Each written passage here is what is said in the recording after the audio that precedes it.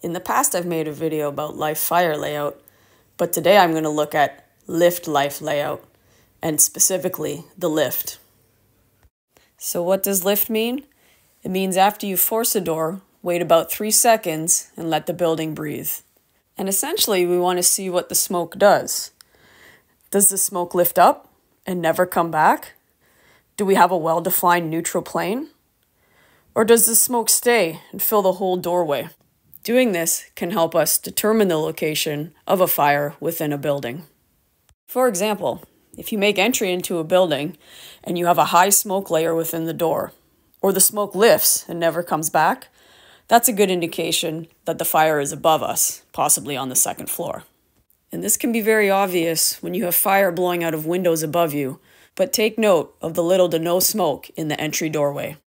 Now, if you force a door and you have a well-defined neutral plane, that could indicate that the fire is on the same level of the door that you've made entry at. This is also known as a bi-directional airflow, where you have fresh air coming in the bottom portion of the door, and the top portion of the door is an exhaust port for superheated gases and smoke. In this part of the video, we see a window down the Bravo side of the building that is full exhaust, meaning it's unidirectional. And the reason it's unidirectional versus bidirectional is because it's above the smoke layer. This is what you might see if you force a door with bidirectional flow. You can see the lift, you can look for life, you could even check the layout. And in this one, yeah, you can see the fire. And again, as this camera backs up, you get a really good look at the bidirectional airflow of this door. Now, if we force a door and the smoke stays or fills the entire door, that's a good indication that the fire is below us, a potential basement fire. In this instance, we have unidirectional flow of the smoke exiting the building where the door is acting as an exhaust point.